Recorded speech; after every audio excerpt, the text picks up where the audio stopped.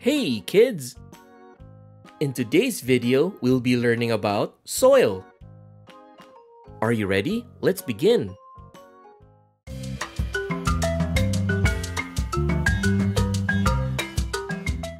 Soil is the top layer of the Earth's surface where plants grow.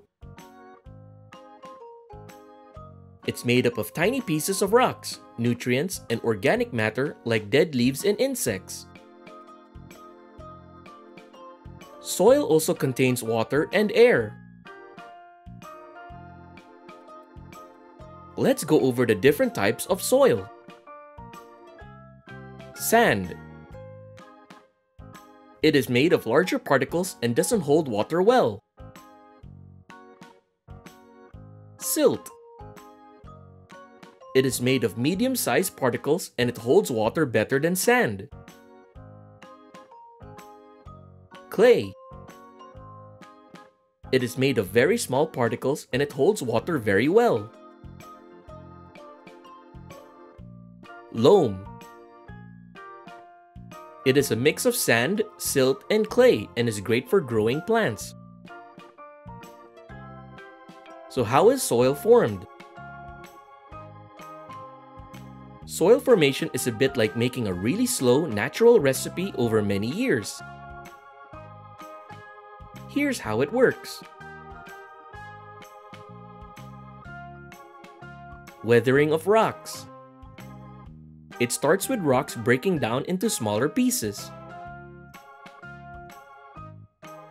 This can happen because of wind, rain, freezing, and thawing, and even plant roots that grow into cracks in the rocks.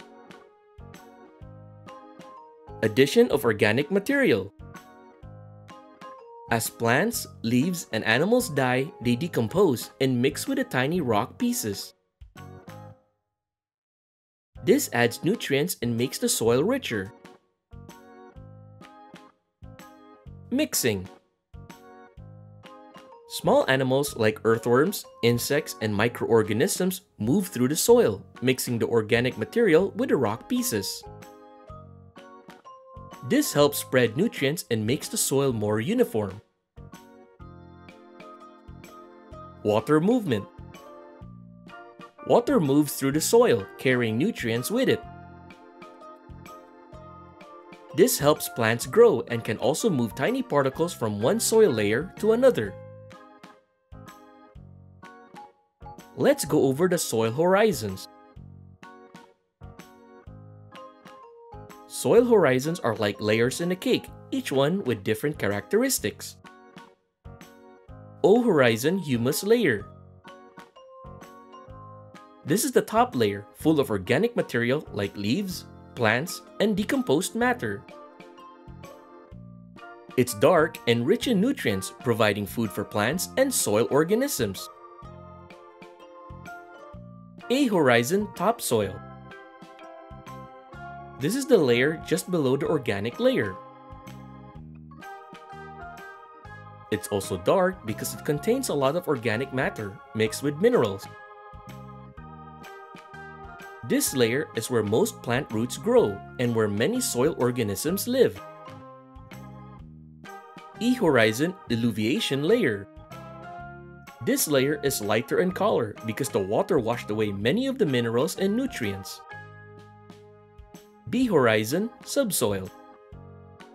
This layer beneath the topsoil accumulates minerals and nutrients drained from above. C horizon parent material. This layer consists of partially broken down rock and minerals. This layer contains little organic material. R horizon bedrock. This is the bottom layer, made of solid rock. Soil is important because it provides nutrients and support for plants, holds water, and houses many small animals and microorganisms. And that is all for today's video. I hope you enjoyed learning about soil today. Take care now, bye-bye!